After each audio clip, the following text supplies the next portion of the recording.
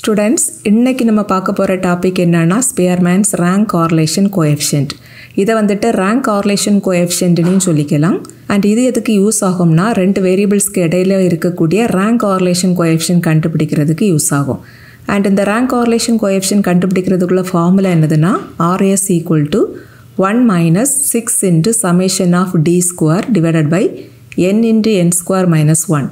இதில் இந்த d அப்படிங்கிறது என்னதுன்னா difference between the ranks of two items. that is questionல வந்துட்டு டேட்டாவா values கொடுத்திருப்பாங்க. that is x ஓட values and y ஓட values அப்படி கொடுத்திருப்பாங்க. x and y ல same number of values தான் இருக்கும். இங்க நம்ம வந்துட்டு x ல இருக்கக்கூடிய valuesக்கு rankையும் y ல இருக்கக்கூடிய valuesக்கு rankையும் கண்டுபிடிப்போம். அந்த corresponding rank ஓட difference அதுதான் d ஓட வேல்யூ ஓகேவா and இதுல n அப்படிங்கிறது என்னதுன்னா number of observation. suppose x and y ல 10 elements கொடுத்திருந்தாங்க அப்படினாக்க n ஓட வேல்யூ 10 and இந்த rank correlation ஓட வேல்யூ வந்துட்டு எப்போதும் -1 and +1 க்கு இடையில தான் இருக்கும் and also -1 +1 க்கு ஈக்குவலாவும் இருந்துக்கலாம். that is -1 less than or equal to rs less than or equal to 1. suppose இந்த rank correlation க்கு வேல்யூ +1 அப்படினு கிடைச்சதுனா அத நம்ம எப்படி சொல்லுவோம்னா perfect positive correlation னு சொல்லுவோம். suppose rank correlation ஓட வேல்யூ -1 அப்படினு உங்களுக்கு கிடைச்சதுனா அத வந்துட்டு perfect negative correlation னு சொல்லுவோம். suppose rank correlation க்கு வேல்யூ 0 அப்படினு கிடைச்சதுனா அந்த ரெண்டு வேரியபிளுக்கு இடையில ஒரு correlationம் இல்ல. that is no correlation between these two variables அப்படினு நம்ம சொல்லிரலாம். ஓகேவா? suppose கொடுத்திருக்கக்கூடிய டேட்டால உள்ள values ஏதாவது ரிப்பீட்டட் ஆச்சுது அப்படினா rank correlation coefficient கண்டுபிடிக்கக்கூடிய ஃபார்முலா வந்துட்டு கொஞ்சம் டிஃபரண்டா இருக்கும். அது என்ன டிஃபரண்ட்னா இதுல வந்துட்டு நம்ம கரெக்ஷன் ஃபேக்டரையும் ஆட் பண்ணனும். and இதில் correction factor கண்டுபிடிக்கக்குள்ள ஃபார்முலா இதுதான். இதில் இந்த summation இதை வந்துட்டு விரிச்சு எழுதணும்னா first term வந்துட்டு என்ன கிடைக்கும்னா m1 into m1 square minus 1 by 12. second term வந்துட்டு m2 into m2 square minus 1 by 12 அப்படின்னு கிடைக்கும். third term வந்துட்டு m3 into m3 square minus 1 by 12 then plus etc. அப்படின்னு இருக்கும். இதில் இந்த m1, m2, m3 இது எல்லாமே என்னதுன்னா கொஸ்டின்ல கொடுத்துருக்கக்கூடிய அந்த டேட்டால உள்ள எலிமெண்ட்ஸ் எத்தனை டைம் ரிப்பீட் ஆகிருக்குதோ அந்த கவுண்ட் தான். ஃபார் எக்ஸாம்பிள் கொஸ்டின்ல எக்ஸோட வேல்யூஸும் ஒய்யோட வேல்யூஸ் இந்த ரெண்டும் கொடுத்துருக்காங்கன்னு வச்சுக்கோங்க. இதில் எக்ஸோட வேல்யூஸ்ல 50 அப்படிங்கிற ஒரு நம்பர் வந்துட்டு 3 டைம்ஸ் ரிப்பீட் ஆகிருக்குது, 70 அப்படிங்கிற ஒரு நம்பர் வந்துட்டு 2 டைம்ஸ் ரிப்பீட் ஆகிருக்குதுன்னு வச்சுக்கோங்க. அண்ட் ஒய்யோட வேல்யூஸ்ல 45 அப்படிங்கிற நம்பர் 4 டைம்ஸ் ரிப்பீட் ஆகிருக்குதுன்னு வச்சுக்கோங்க. ஸோ டோட்டலாக இங்கே நமக்கு வந்துட்டு மூணு நம்பர் தான் ரிப்பீட் ஆயிருக்குது எக்ஸ் அண்ட் ஒய் எல்லா டேட்டாயிலையும் சேர்த்து. ஸோ நமக்கு இந்த கரெக்ஷன் ஃபேக்டர்ல 3 டேர்ம் வரும். இதுல ஃபர்ஸ்டா இருக்குது பாருங்க, தட் இஸ் 50 வந்துட்டு 3 டைம்ஸ் அக்கர் ஆயிருக்குதுல்ல, ஸோ m1க்கு வேல்யூ 3. 70 வந்துட்டு 2 times occur ஆயிருக்குதா, so m2க்கு value 2. And 45 வந்துட்டு 4 டைம்ஸ் அக்கர் ஆயிருக்குதா, ஸோ m3க்கு வேல்யூ 4. இப்போ நம்ம இந்த ஃபார்முலா யூஸ் பண்ணி கரெக்ஷன் ஃபேக்டர் கண்டுபிடிச்சிடலாம். அப்போ கரெக்ஷன் ஃபேக்டர் என்ன வரும்னா ஃபர்ஸ்ட் டேர்மில் m1க்கு பதிலாக 3 சப்ஸ்டியூட் பண்ணிடணும். That is 3 into 3 square minus 1 by 12 then plus அடுத்த m2க்கு வேல்யூ இங்கே 2 தானே, so 2 into 2 square minus 1 by 12 then plus அடுத்த m3க்கு வேல்யூ 4 ஸோ நெக்ஸ்ட் டேர்ம் என்ன வரும்னா 4 into 4 square minus 1 by 12. இதே போல் எத்தனை நம்பர்ஸ் உங்களுக்கு ரிப்பீட் ஆகுதோ அத்தனை டேர்ம்ஸ் வந்துட்டு இந்த கரெக்ஷன் ஃபேக்டர்ல நமக்கு கிடைக்கும். ஓகேவா? ஸோ கொஸ்டின்ல கொடுத்துருக்கக்கூடிய டேட்டாவில் உள்ள எலிமெண்ட்ஸ் ஏதாவது ரிப்பீட் ஆச்சுது அப்படின்னா நீங்க ரேங்க் கார்லேஷன் கண்டுபிடிக்கிறதுக்கு இந்த ஃபார்முலாவை யூஸ் பண்ணிக்கணும். தட் இஸ் இங்க வந்துட்டு அடிஷனலா கரெக்ஷன் ஃபேக்டரும் இருக்கும். சப்போஸ் கொஸ்டின்ல கொடுத்துருக்கக்கூடிய டேட்டாவில் ஒரு வேல்யூமே ரிப்பீட் ஆகல அப்படின்னா ஆல்ரெடி நம்ம பார்த்தோம் பார்த்தீங்களா ரேங்க் கார்லேஷன் கோஎஃபிஷியன்ட் ஃபார்முலா, இந்த ஃபார்முலாவை யூஸ் பண்ணணும். ஓகேவா? இப்போ நம்ம ஒரு ப்ராப்ளம் சால்வ் பண்ணலாம். இந்த ப்ராப்ளம் வந்துட்டு நவம்பர் டிசம்பர் 2022ல செமஸ்டர் எக்ஸாமில் கேட்டிருந்த கொஸ்டின். இங்கே வந்துட்டு ஒரு சேஃப்டி ப்ரோக்ராமுக்கு பிஃபோர் அண்ட் ஆஃப்டர் உள்ள அந்த டேட்டா கொடுத்துருக்காங்க. இந்த டேட்டாவில் 10 எலிமெண்ட்ஸ் இருக்குது. ஸோ இங்கே வந்துட்டு என்னோட வேல்யூ 10 தான். கொஸ்டின் என்ன கேட்டிருக்காங்க பாருங்க, கால்குலேட் ரேங்க் கார்லேஷன். ஸோ இப்போ நம்ம ரேங்க் கார்லேஷன் கண்டுபிடிச்சிடலாம். அதுக்கு நம்ம ஃபர்ஸ்ட் வந்துட்டு ஒரு டேபிள் ஃபார்ம் பண்ணணும். ரேங்க் கார்லேஷன் அதோட ஃபார்முலா வந்துட்டு RS equal to 1 minus of 6 into summation of d square divided by n into n square minus 1. So இந்த ஃபார்முலா யூஸ் பண்ணணும்னா நமக்கு n and d square இந்த ரெண்டு வேல்யூவும் தெரிஞ்சாலே போதும். இங்கே வந்துட்டு என்னோட வேல்யூ 10 தான். ஸோ இப்போ நம்ம அடிஷனலாக சமேஷன் ஆஃப் d ஸ்கொயர் இதோட வேல்யூவை கண்டுபிடிக்கணும். இது கண்டுபிடிக்கணும்னா ரேங்க் நமக்கு தெரிஞ்சிருக்கணும். அண்ட் இந்த கொஸ்டினில் 2 டேட்டா கொடுத்துருக்காங்க பார்த்தீங்களா, இதில் உள்ள இந்த ஃபர்ஸ்ட் டேட்டா இதில் உள்ள எலிமெண்ட்ஸாக நம்ம எக்ஸோட எலிமெண்ட்ஸாக கன்சிடர் பண்ணிக்கணும். செகண்டாக கொடுத்துருக்கிறத ஒய்யோட எலிமெண்ட்ஸாக நம்ம கன்சிடர் பண்ணிக்கணும். இப்போ நம்ம டேபிள் ஃபார்ம் பண்ணலாம். இந்த டேபிளில் ஃபர்ஸ்ட் அண்ட் செகண்ட் காலத்தில் அந்த எக்ஸ் அண்ட் ஒய்யோட வேல்யூஸை அதே ஆர்டரில் அப்படியே எழுதிருங்க. நெக்ஸ்ட் காலத்தில் நம்ம எக்ஸோட ரேங்க் கண்டுபிடிக்கணும், அதுக்கு அடுத்த காலத்தில் ஒய்யோட ரேங்க் கண்டுபிடிக்கணும், ஃபைனலாக வந்துட்டு நம்ம டி ஸ்கொயருக்கு வேல்யூவை கண்டுபிடிக்கணும். இந்த ரேங்க் ஆஃப் எக்ஸ் இது எப்படி கண்டுபிடிக்கணும்னா, இங்கே எக்ஸோட வேல்யூஸ் இருக்குது பார்த்தீங்களா, இதில் உள்ளதுலேயே சின்ன வேல்யூக்கு நம்ம ரேங்க் 1 கொடுக்கணும். இந்த வேல்யூஸில் பாருங்கள், சின்ன வேல்யூனா இந்த 17 தான். ஸோ இந்த 17க்கு தான் நம்ம ரேங்க் 1 கொடுக்கணும். அதுக்கு அடுத்த பெரிய நம்பர் அப்படின்னா இந்த 26 தான். ஸோ இதுக்கு நம்ம ரேங்க் 2 கொடுத்துடலாம். அடுத்தது 20 சம்திங்கில் வேறு ஒரு நம்பரும் இல்லை. 30 சம்திங்கில் பாருங்கள், இங்கே ஒரு நம்பர் இருக்குது, இங்கே ஒரு நம்பர் இருக்குது. இந்த ரெண்டு நம்பரில் சின்ன நம்பர்னால் இந்த 33 தான். ஸோ இதுக்கு தான் அடுத்ததாக நம்ம ரேங்க் 3 கொடுக்கணும். 33யோடவும் அடுத்த பெரிய நம்பர் வந்துட்டு 34, இதுக்கு வந்துட்டு 4th ரேங்க் கொடுக்கணும். அடுத்தது 40 சம்திங்கில் வேல்யூஸ் இருக்குதா பாருங்கள், இங்கே ஒரு வேல்யூ இருக்குது, இங்கே ஒரு வேல்யூ இருக்குது. இந்த ரெண்டும் தான் 40 சம்திங்கில் இருக்குது. இதில் இந்த 45 தான் சின்ன நம்பர். ஸோ இதுக்கு தான் அடுத்த ரேங்க் கொடுக்கணும். அடுத்த ரேங்க் வந்துட்டு 5. ஸோ இங்கே வந்துட்டு ரேங்க் 5 கொடுத்துடலாம். இதுக்கு வந்துட்டு ரேங்க் 6. அடுத்தது 50 சம்திங்கில் வேல்யூஸ் இருக்குதா பாருங்கள், இங்கே ஒரு வேல்யூ இருக்குது. 50 சம்திங்கில் ஒரே ஒரு வேல்யூ தான் இருக்குது. இதுக்கு நெக்ஸ்ட் ரேங்க் கொடுத்துடலாம். 6க்கு அடுத்த ரேங்க் வந்துட்டு 7, அதை இதுக்கு கொடுத்துடலாம். அடுத்தது 60 சம்திங்கில் வேல்யூஸ் இங்கே இல்லை. அடுத்து 70 சம்திங்கில் இங்கே ஒரு வேல்யூ இருக்குது. ஸோ இந்த நம்பருக்கு நெக்ஸ்ட் ரேங்கை கொடுத்துடணும். தட் இஸ் இதுக்கு வந்துட்டு 8th ரேங்க் வரும். அடுத்தது 80 சம்திங்கில் வேல்யூஸ் இருக்குதா பாருங்கள், இங்கே ஒரு வேல்யூ இருக்குது. 80 சம்திங்கில் இந்த ஒரு வேல்யூ தான் இருக்குது. ஸோ இதுக்கு நம்ம அடுத்த ரேங்கை கொடுத்துடலாம். That is rank 9. அண்ட் இதோட பெரிய நம்பர் வந்துட்டு இங்கே அடுத்ததாக ஒரே ஒரு நம்பர் தான் இருக்குது, 124. அதுக்கு நம்ம ரேங்க் 10 கொடுத்துடலாம். ஓகேவா? இதே போல் ஒய்யோட வேல்யூஸ்க்கு நம்ம ரேங்க் கொடுத்துடலாம். இந்த ஒய்யோட வேல்யூஸில் உள்ளதுலே சின்ன வேல்யூ 11, அதுக்கு ரேங்க் 1 கொடுக்கணும். அடுத்த பெரிய வேல்யூ வந்துட்டு 24, அதுக்கு ரேங்க் 2. அடுத்த பெரிய வேல்யூ வந்துட்டு 29, அதுக்கு ரேங்க் 3. அடுத்து 30 சம்திங்கில் வேல்யூஸ் இருக்குதா பாருங்கள், இங்கே ஒரு வேல்யூ இருக்குது, இங்கே ஒரு வேல்யூ இருக்குது. இந்த ரெண்டில் இதுதான் சின்ன வேல்யூ 35. ஸோ இதுக்கு தான் அடுத்த ரேங்க் கொடுக்கணும். ஸோ இதுக்கு 4th ரேங்க் கொடுத்துடலாம். இதுக்கு வந்துட்டு 5th ரேங்க்.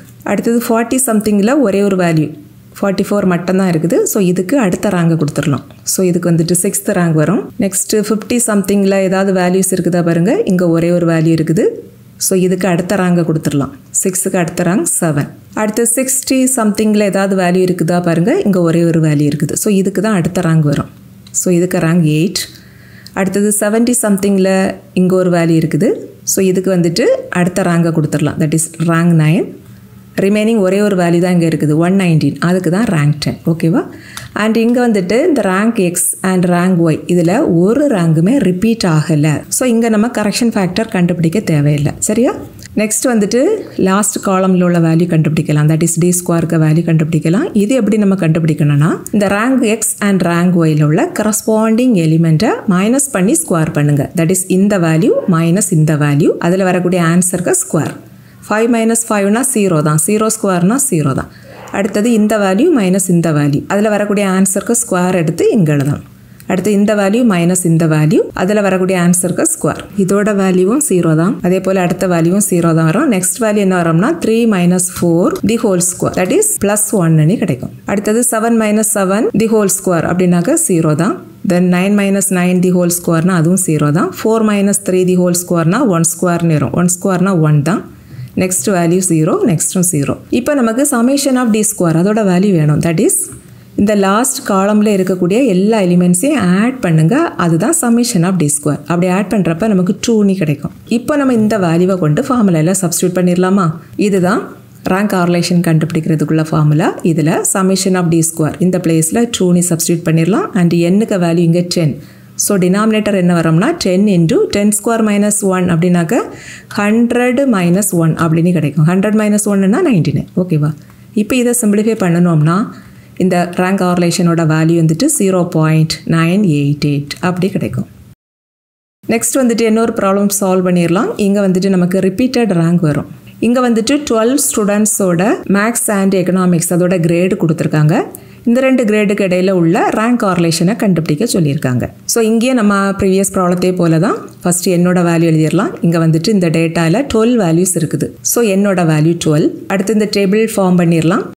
டேபிளில் ஃபஸ்ட்டு காலத்தில் எக்ஸோட வேல்யூ, செகண்ட் காலத்தில் ஒய்யோட வேல்யூஸ் எழுதணும். இந்த டேட்டாவில் ஃபஸ்ட்டாக இருக்கக்கூடிய இதை தான் நம்ம எக்ஸோட வேல்யூஸாக கன்சிடர் பண்ணிக்கணும். செகண்டாக இருக்கக்கூடிய இந்த வேல்யூவை நம்ம ஒய்யோட வேல்யூஸாக கன்சிடர் பண்ணிக்கணும். ஸோ எக்ஸ் அண்ட் ஒய்யோட வேல்யூஸை அப்படி அதே ஆர்டரில் எழுதிடலாம். அடுத்த காலத்தில் எக்ஸுக்கு ரேங்கை நம்ம கண்டுபிடிக்கணும். இந்த எக்ஸோட வேல்யூஸ் பாருங்கள் எல்லாமே 80 above தான் இருக்குது. ஸோ 80 சம்திங்கில் இங்கே நிறைய வேல்யூஸ் இருக்குது பார்த்தீங்களா. இதில் உள்ளதுலேயே சின்ன வேல்யூனா இந்த 82 தான். ஸோ இந்த 82க்கு தான் நம்ம ரேங்க் 1 கொடுக்கணும். அடுத்தது 83 இருக்கா பாருங்கள், இங்கே இருக்குது. எத்தனை டைம் இருக்குது பாருங்கள், ஒரே ஒரு டைம் தான் இருக்குது. ஸோ இந்த 83க்கு தான் ரேங்க் 2 கொடுக்கணும். ஓகே, அடுத்தது 84 இருக்குதா பாருங்கள், இங்கே ஒரு டைம் இருக்குது. ஸோ இந்த நம்பருக்கு வந்துட்டு ரேங்க் 3 கொடுத்துடணும். நெக்ஸ்ட் 85 இருக்குதா பாருங்கள், இங்கே இருக்குது 85 வந்துட்டு ஒன்லி 1 டைம் தான் இங்கே இருக்குது. ஸோ இதுக்கு ரேங்க் 4 வந்துடும். அடுத்து 86 இருக்குதா பாருங்கள், இங்கே இருக்குது 86 ஒன்லி 1 டைம்ஸ் தான் இங்கே இருக்குது. ஸோ 86 வந்துட்டு 5th ரேங்க் கொடுக்கணும். அடுத்தது 87 இருக்குதா பாருங்கள், இங்கே ஒரு 87 இருக்குது, இங்கே ஒரு 87 இருக்குது. ஸோ 87 வந்துட்டு இங்கே 2 டைம் இருக்குது. ஆக்சுவலி இந்த 2 நம்பரும் டிஃப்ரெண்ட்டாக இருந்தது அப்படின்னா ஒரு நம்பருக்கு நம்ம ரேங்க் 6 கொடுப்போம், இன்னொரு நம்பருக்கு ரேங்க் 7 கொடுப்போம். பட் இந்த 2 நம்பரும் சேமாக இருக்கிறதுனால ரெண்டுக்கும் சேம் ரேங்க் தான் கொடுக்கணும். ஸோ என்ன செய்யலாம்னா இந்த 6 and 7க்கு ஆவரேஜ் வேல்யூவாக இந்த 2 நம்பருக்கும் ரேங்காக கொடுக்கணும். 6 and 7க்கு ஆவரேஜ் எப்படி கண்டுபிடிப்பீங்க, 6 + 7/2 இப்படி கண்டுபிடிக்கலாம். அல்லது 6 and 7க்கு மிடில் வரக்கூடிய பாயிண்ட்னா 6.5 அப்படி டைரக்டாகவும் எழுதலாம். எப்படி கண்டுபிடிச்சாலும் உங்களுக்கு 6.5 தான் வரும். ஓகேவா? ஸோ இந்த 87 இதுக்கு நேர நம்ம 6.5 அப்படி ரேங்க் எழுதணும். இந்த 87 இங்கேயும் நமக்கு 6.5 அப்படின்னு ரேங்க் கிடைக்கும். ஓகேவா? அடுத்தது இந்த 87ஓட பெரிய நம்பர்னா 88 வரும். இங்கே 88 இருக்குதா பாருங்கள், இங்கே ஒரு டைம் இருக்குது, இங்கே ஒரு டைம் இருக்குது, 2 டைம் 88 இருக்குது. ஆல்ரெடி நம்ம 7 வரைக்கும் ரேங்க் வந்தாச்சு. ஸோ இந்த 2 நம்பருக்கும் ஆக்சுவலி 2 டிஃப்ரெண்ட்டாக இருந்தால் 8ம் 9ம் நம்ம கொடுக்கணும். பட் இங்கே 2ம் ஈக்குவலாக இருக்கிறதுனால இந்த 8 and 9க்கு ஆவரேஜ் வேல்யூவாக ரேங்காக கொடுக்கணும். 8 and 9க்கு ஆவரேஜ் வேல்யூனா 8.5. ஸோ அந்த வேல்யூவை இந்த 2க்கும் கொடுத்துரும். ஸோ இந்த 88க்கு நேர இங்கேயும் 8.5 வந்துடும், இங்கேயும் 8.5 வந்துடும். ஓகேவா? தென் இந்த 88க்கு அடுத்த பெரிய நம்பர் 89 அது இருக்குதா பாருங்கள், இங்கே 89 வந்துட்டு இங்கே இருக்குது, ஒரே ஒரு டைம் தான் இருக்குது. ஸோ இதுக்கு அடுத்த ரேங்கை கொடுக்கணும். ஆல்ரெடி 8.5 கொடுத்துருக்கோம். தட் இஸ் 8 and 9க்கு ஆவரேஜ் தான் 8.5. ஸோ நெக்ஸ்ட் லார்ஜஸ்ட் நம்பருக்கு ரேங்க் வந்துட்டு 9 கொடுக்கக்கூடாது, இதுக்கு அடுத்த நம்பர் 10 கொடுக்கணும். ஸோ 89க்கு நேராக இங்கே 10 போட்டுறணும். தென் 89க்கு அடுத்த பெரிய நம்பர் வந்துட்டு 90 வரும். அண்ட் 90 வந்துட்டு இங்கே இருக்குது, இங்கே ஒரு டைம் இருக்குது, இங்கேயும் ஒரு டைம் இருக்குது, 2 டைம் இருக்குது. ஸோ இதுக்கு ரேங்க் நம்ம எப்படி கொடுக்கணும்னா ஆல்ரெடி நம்ம 89க்கு 10th ரேங்க் கொடுத்துருக்கோம். ஸோ இந்த 90 இந்த 2க்கும் நமக்கு ரேங்க் எதெல்லாம் வரும்னா 11 and 12 தான் ஆக்சுவலி கொடுக்கணும் டிஃப்ரெண்ட்டாக இருந்ததுன்னா. பட் இங்கே ஈக்குவலாக இருக்கிறதுனால இந்த 2 நம்பருக்கு ஆவரேஜை ரேங்காக கொடுக்கணும். 11 and 12க்கு ஆவரேஜ்னா 11.5. ஸோ இந்த 90க்கு நேரம் 11.5 எழுதணும். அண்ட் இந்த 90 இதுக்கு நேரமும் 11.5 எழுதணும். இதே போல் ஒய்யோட வேல்யூஸ் எல்லாத்துக்கும் அடுத்ததாக ரேங்க் கொடுக்கலாம். இங்கே ஒய்யோட எலிமெண்ட்ஸில் உள்ளதுலேயே சின்ன வேல்யூ அப்படின்னாக்க இந்த 85 தான். 85 வந்துட்டு இங்கே ஒரே ஒரு டைம் தான் இருக்குது. ஸோ 85க்கு ரேங்க் 1 கொடுத்துடணும். 85க்கு அடுத்த பெரிய நம்பர்னா 86 வரணும். இங்கே 86 இங்கே ஒரு டைம் இருக்குது, இங்கே ஒரு டைம் இருக்குது, இங்கே ஒரு டைம் இருக்குது, அண்ட் ஆல்சோ இங்கே ஒரு டைம் 4 டைம்ஸ் இருக்குது. ஸோ ஆக்சுவலி இந்த 4 நம்பரும் டிஃப்ரெண்ட்டாக இருந்தது அப்படின்னா ரேங்க் என்னதெல்லாம் கொடுப்பீங்க, 1க்கு அடுத்தது 2 வரும், 3 வரும், 4 வரும், 5 இவ்வளோ நம்பர்ஸ் இங்கே கொடுத்துருப்போம். பட் 4 வேல்யூஸும் ஈக்குவலாக இருக்கிறதுனால 4 நம்பருக்கும் சேம் ரேங்க் தான் கொடுக்கணும். தட் இஸ் இந்த 4 ரேங்கில் உள்ள மிடில் இருக்கக்கூடிய வேல்யூ, தட் இஸ் ஆவரேஜ் வேல்யூவை இந்த 4 நம்பருக்கும் நம்ம கொடுக்கணும். இந்த 4 நம்பருக்கு ஆவரேஜ் கண்டுபிடிக்கிறதுக்கு என்ன செய்யணும், 4ஐயும் ஆட் பண்ணி 4ஆல் டிவைட் பண்ணணும். அல்லது என்ன செய்தால் போதும்னா இதில் மிடில் இருக்கக்கூடிய நம்பர்னால் இந்த 2 தானே, 3க்கும் 4க்கும் சென்டர்னா 3.5. அந்த 3.5ஐ இந்த 86க்கு ரேங்காக நம்ம கொடுக்கணும். தட் இஸ் இங்கே, இங்கே, இங்கே அண்ட் ஆல்சோ இங்கே இந்த 4 இடத்துலையும் நம்ம ரேங்க் 3.5 தான் கொடுக்கணும். ஓகேவா? 86க்கு அடுத்த பெரிய நம்பர்னா 87 வரும். பட் இங்கே 87 இல்லை. அண்ட் அடுத்த பெரிய நம்பர் 88 அது இருக்குதா பாருங்கள், இங்கே ஒரு டைம் இருக்குது, இங்கே ஒரு டைம் இருக்குது, இங்கே ஒரு டைம் இருக்குது, இங்கே ஒரு டைம், இதுவும் 4 டைம் இருக்குது. ஆல்ரெடி நம்ம 5 வரைக்கும் ரேங்க் வந்தாச்சு. ஸோ நெக்ஸ்ட்டு 4 ரேங்க் எதெல்லாம் வரும்னா 6, 7, 8, 9. பட் இந்த 4 வேல்யூவும் சேமாக இருக்கிறதுனால இந்த 4 ரேங்குக்கு ஆவரேஜ் வேல்யூவாக ரேங்காக கொடுக்கணும். இந்த 4 நம்பருக்கு ஆவரேஜ்னா இந்த 7 and 8க்கு மிடில் உள்ள நம்பர், தட் இஸ் 7.5. அதை தான் இந்த 88க்கு நேராக நம்ம கொடுக்கணும். இங்கே வரும், இங்கே வரும், இங்கே வரும் அண்ட் ஆல்சோ இங்கேயும் வரும். 88க்கு அடுத்த பெரிய நம்பர்னா 89 அது இங்கே இருக்குதா, இல்லை. பட் அடுத்ததாக 90 இருக்குது. 90 வந்துட்டு ஒன்லி 1 டைம் தான் இருக்குது. ஆல்ரெடி நம்ம 9 வரைக்கும் ரேங்க் வந்துட்டோம். ஸோ அதுக்கு அடுத்த ரேங்க் தான் அந்த 90க்கு கொடுக்கணும். ஸோ 90க்கு வந்துட்டு 10th ரேங்க் வரும். தென் 90யோட பெரிய நம்பர் இருக்குதா பாருங்கள், இங்கே 91 இருக்குது. ஒரே ஒரு டைம் தான் இருக்குது. ஸோ இந்த 91க்கு 11th ரேங்க் கொடுக்கணும். இந்த 91க்கு அடுத்த பெரிய நம்பர்னா இந்த 92. ஸோ இதுக்கு வந்துட்டு 12th ரேங்க் கொடுத்துடணும். அடுத்தது லாஸ்ட் காலம் ஃபில் பண்ணணும். இது எப்படி ஃபில் பண்ணணும்னு நம்ம ப்ரீவியஸ் ப்ராப்ளத்திலே பார்த்துட்டோம். தட் இஸ் இந்த ஃபர்ஸ்ட் வேல்யூ நம்ம எப்படி கண்டுபிடிக்கணும்னா இங்குள்ள 4 இங்குள்ள 7.5 ரெண்டுக்கு டிஃப்ரென்ஸ் எடுக்கணும். தட் இஸ் 4 - 7.5 அதுக்கு ஸ்கொயர்.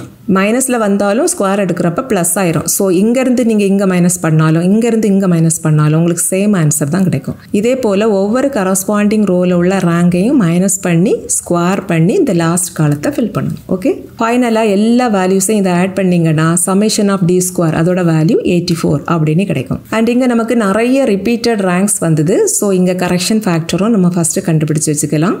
ஃபர்ஸ்ட் வந்துட்டு இதில் எக்ஸோட வேல்யூஸ் வந்துட்டு எதெல்லாம் எத்தனை டைம் ரிப்பீட் ஆகிருக்குதுன்னு பார்த்துடலாம். இதில் இந்த 87 இந்த நம்பர் வந்துட்டு 2 டைம்ஸ் ரிப்பீட் ஆகிருக்குது. That is 87ங்கிற element 2 times repeat ஆகிருக்குது. அடுத்தது பாருங்கள் 88 இது வந்துட்டு 2 டைம்ஸ் ரிப்பீட் ஆகிருக்குது. அடுத்தது இந்த 90ங்கிற இந்த நம்பரும் 2 டைம்ஸ் ரிப்பீட் ஆகிருக்கு. ஸோ எக்ஸோட வேல்யூஸில் 3 எலிமெண்ட் 2 டைம்ஸ் ரிப்பீட் ஆகிருக்கு. அண்ட் ஆல்ரெடி நம்ம பார்த்தோம் கரெக்ஷன் ஃபேக்டர் கண்டுபிடிக்கிறதுக்குள்ள ஃபார்முலா m/m² - 1 / 12. இந்த எக்ஸோட வேல்யூஸில் 87 2 டைம்ஸ் ரிப்பீட் ஆகிருக்குதா. ஸோ இங்கே எம்முக்கு பதிலாக 2 அப்படின்னு சப்ஸ்டியூட் பண்ணணும். அப்போ கரெக்ஷன் ஃபேக்டர் இப்படி கிடைக்கும். அடுத்தது 88ங்கிற இந்த நம்பர் 2 டைம்ஸ் ரிப்பீட் ஆகிருக்குது. நமக்கு எத்தனை டைம் ரிப்பீட் ஆகிருக்குதோ அந்த கவுண்ட் தான் நமக்கு வேணும். இந்த நம்பர் நமக்கு தேவையில்லை. ஸோ மறுபடியும் இந்த ஃபார்முலாவில் எம்முக்கு பதிலாக 2 சப்ஸ்டியூட் பண்ணினா நமக்கு கரெக்ஷன் ஃபேக்டர் இப்படி கிடைக்கும். அடுத்தது 90ங்கிற இந்த நம்பரும் 2 டைம்ஸ் தான் ரிப்பீட் ஆகிருக்குது. ஸோ மறுபடியும் இந்த ஃபார்முலாவில் எம்முக்கு பதிலாக 2 சப்ஸ்டியூட் பண்ணுங்கள், இந்த வேல்யூ கிடைக்கும். இது எக்ஸோட வேல்யூஸில் உள்ள கரெக்ஷன் ஃபேக்டர். அடுத்தது ஒய்யோட வேல்யூஸில் உள்ள கரெக்ஷன் ஃபேக்டர் கண்டுபிடிக்கணும். அதுக்கு ஒய்யோட வேல்யூஸில் எதெல்லாம் ரிப்பீட் ஆகிருக்குது பாருங்கள். இங்கே 86 இந்த நம்பர் வந்துட்டு 4 டைம்ஸ் ரிப்பீட் ஆகிருக்குது. அடுத்தது இந்த 88ங்கிற இந்த நம்பர் வந்துட்டு 4 டைம்ஸ் ரிப்பீட் ஆகிருக்குது. தட் இஸ் 86 வந்துட்டு 4 times repeat ஆகிருக்குதா. So correction factor என்ன வரும்னா 4 × 4² - 1/12. இதை சிம்பிளிஃபை பண்ணுனா 5 கிடைக்கும். சிமிலர்லி 88ம் 4 டைம்ஸ் ரிப்பீட் ஆகிருக்குது. ஸோ கரெக்ஷன் ஃபேக்டர் வந்துட்டு இங்கே இருக்கக்கூடிய சேம் வேல்யூ தான் இங்கேயும் கிடைக்கும். ஸோ இங்கே நமக்கு டோட்டலாக 5 கரெக்ஷன் ஃபேக்டர் கிடச்சிருக்குது. இந்த 5 கரெக்ஷன் ஃபேக்டரோட வேல்யூஸையும் நம்ம ரேங்க் கார்லேஷன் ஃபார்முலாவில் ஆட் பண்ணிடணும். ஓகேவா, இங்கே வேல்யூஸ் ரிப்பீட் ஆனதுனால ரேங்க் கார்லேஷனோட ஃபார்முலா என்ன வரும்னா 1 - 6 the whole into summation of D square plus correction factor by n × n² - 1. இங்கே என்னோட value 12 and summation of D square அதோட வேல்யூ 84 அப்படின்னு நம்ம ஆல்ரெடி டேபிளில் இருந்து கண்டுபிடிச்சிருந்தோம். அண்ட் கரெக்ஷன் ஃபேக்டரில் நமக்கு 5 வேல்யூஸ் வரும். அந்த 5 வேல்யூஸையும் அப்படியே ஆட் பண்ணிடணும். ஓகேவா, இந்த ப்ராக்கெட்டுக்குள்ளாடி இருக்கக்கூடிய இந்த வேல்யூ என்ன வரும்னா 6 இன்ட்டு சமேஷன் ஆஃப் டி ஸ்கொயருக்கு வேல்யூ 84. அப்புறம் இந்த 3ம் எக்ஸோட வேல்யூஸில் உள்ள அந்த ரிப்பீட்டட் வேல்யூஸ்க்கு கரெக்ஷன் ஃபேக்டர். அடுத்ததாக 2 டேர்ம் இருக்குது பார்த்தீங்களா, இது ஒய்யோட வேல்யூஸில் உள்ள அந்த கரெக்ஷன் ஃபேக்டர் வேல்யூ. ஸோ எல்லாம் கொண்டு இங்கே ஆட் பண்ணிடணும். டினாமினேட்டரில் என்னுக்கு பதிலாக 12 அப்படின்னு சப்ஸ்டியூட் பண்ணிடணும். இப்போ நம்ம இதை சிம்பிளிஃபை பண்ணணும் அப்படின்னா இதோட ஆன்சர் வந்துட்டு 0.666 அப்படின்னு கிடைக்கும். இதுதான் ரேங்க் கார்லேஷனோட வேல்யூ. ஓகே.